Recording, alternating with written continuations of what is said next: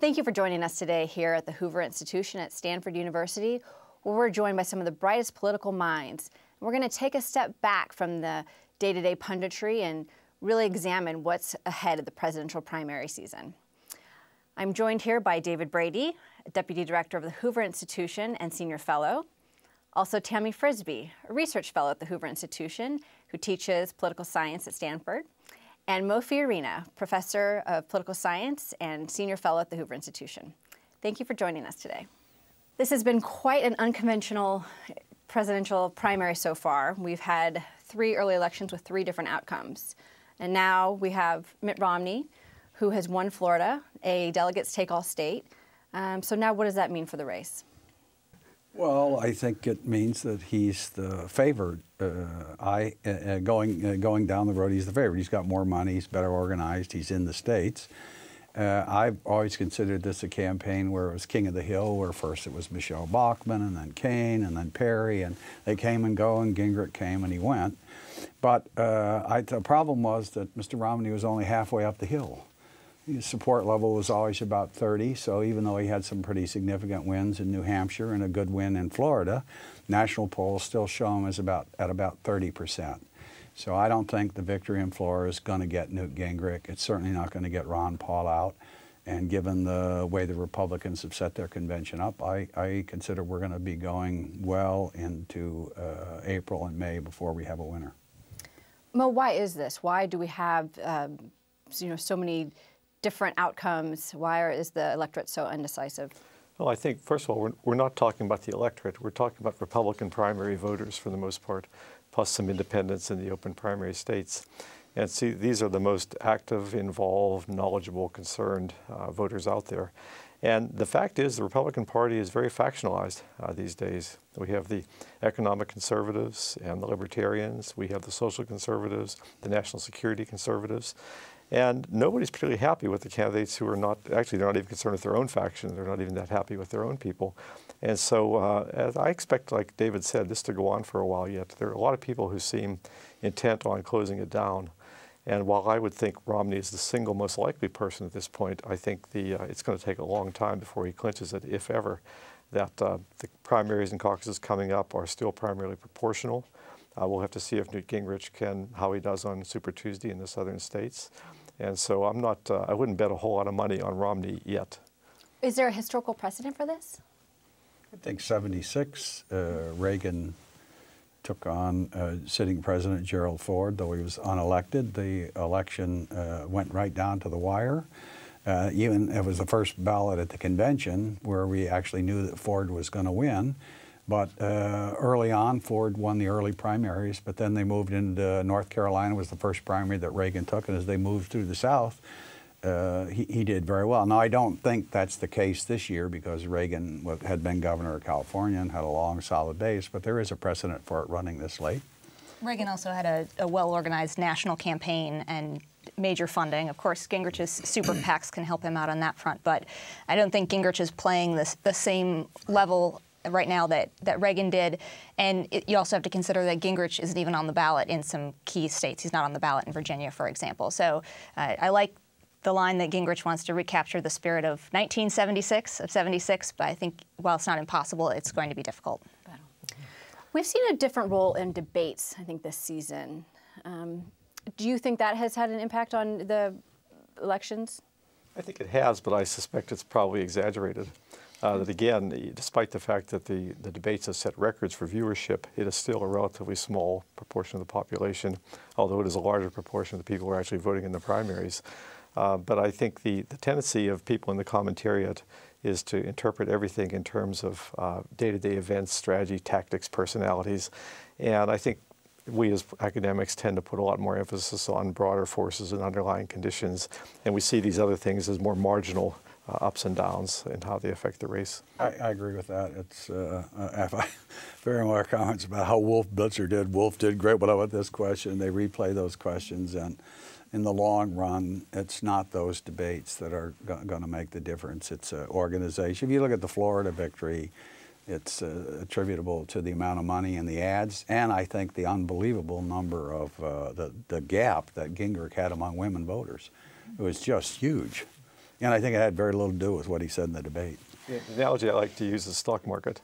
You know, you tune in during the day and they say, okay, the market is down 100 points on Greece woes. And then a little later you tune in and they say the market is up 50 points on a strong Apple earnings report. And that's the way the polls are. They just sort of say, look at that and they say, well, it must have been the debate, you know. So. Yes, yes. Well, we now have two other candidates really hanging on, no indication of dropping out of the race. What is the effect of both of those? We'll start with Ron Paul. That is certainly Professor Fiorina. My man, Ron he Paul. has a Ron Paul bobblehead doll on his desk, so he is the man. Well, I think, first of all, Ron Paul will continue to rack up delegates, not in large numbers, but the more that he takes, then the larger proportion that a Romney or a Gingrich would have to take to win a majority. That's one thing. And there's also the outside possibility that Ron Paul, his people could run him on a third-party ticket. He declined to do that last time, but he has done it in the past. We also have out there America Elect, by the way, and they're not accruing delegates, but it's also another wild card. You could conceivably have I mean, we always have 8 or 9 people because we always have these sort of really fringe candidates. But you could have a libertarian like Paul. You could have an America Elect, a bipartisan centrist type thing, and then you could have the 2 candidates. It's a possibility. As a political scientist interested in exciting campaigns, I would love that. As a citizen concerned for the country, I'm not sure what the outcome of that would be. Where do you think whose votes is Ron Paul pulling? I think in the general election it could be all from both sides. And Ron Paul is strong among young people who are really attracted to his non-interventionist foreign policy and his relatively liberal views on things like drugs, sex, and so forth. And that detracts from Democrats, obviously. But then his views on the economy detract from Republicans. And so I think Ron Paul is not just, I think the Republicans are making a mistake if they say, if Ron Paul gets out of the race, we get all their votes. I don't think that's true. And what about Rick Santorum? Right now, I think his vote's probably split. The Gingrich camp wants to say that if Santorum gets out, then they would pick up those votes, right? And then they would have been running neck and neck with Romney in Florida. Rick Santorum pulls a particular kind of social conservative that isn't gonna vote for Newt Gingrich and his 3 wives. I agree with that. So let's take a look at what this protracted primary sort of means for the general. Is this, good for the party because it gives more time to really prepare their candidate? Is it bad because they're fractured? What are those implications? I don't think we have any real evidence on this in the following way. So one argument is that, of course, it's during the primary, on the Democratic side, you get politics on the left, and on the Republican side, you get it on the right. It's a Republican year, so that's what we got. The independent voters are going to decide this election, just like they went for Obama in 2008, then Republican in 2010. And independents, we know, are not guaranteed to go Republican. On some issues, like cutting spending, they favor the Republican side. But on issues like increasing taxes and other issues like education, they're on the Democratic side. And candidates matter. And here's the crucial thing for the Republicans. There are more Democrats than Republicans. So Romney, the best candidate the Republicans have thus far is Romney, who splits the independent vote. That's not good enough. Democrats have an edge in terms of party identification. So Republicans got to really win the independent. So the question is, will a campaign and this nastiness permanently affect independent voters against Romney, or will the long debate strengthen him? I don't think we have an answer to that. In 2008, people said, oh, it benefited Obama because he was organized in these key states where if it was been a closer election, it made a difference. On the other hand, the last set of primaries that he lost to Hillary Clinton, he lost precisely that white blue-collar vote that he didn't really get back till the very end of the campaign. So I don't think we have, it's those 2 arguments. I don't think we know the answer to that.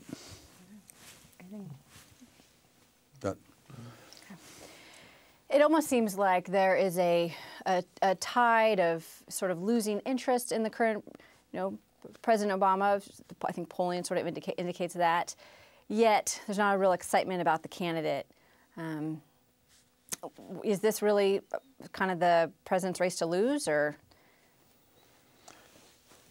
I think it is probably the president's race to lose. Obviously, the general background conditions are very unfavorable to the president. On the other hand, I think he's somewhat like Jimmy Carter. He enjoys a high degree of personal respect and personal affection, as Carter did. Even when people thought Carter was doing a terrible job, they thought he was a peach of a guy, excuse the pun. And I think it's somewhat the same with Obama. And the fact that the Republicans really, as people say, that their A team is on the bench, that the people you really expected to see the Republican candidate coming from, they're not there in the race right now. And so he's benefiting, I think, from a weak Republican field, and I wouldn't bet against him right now. Why is that A team on the bench, and who do you think that A team would be? Well, if politicians are strategic, they know this is going to be a tough election. It's been a hard few years with the economy, but we have, if not robust, sustained marginal economic growth, right? The economy is growing at between 2% and 3% a quarter.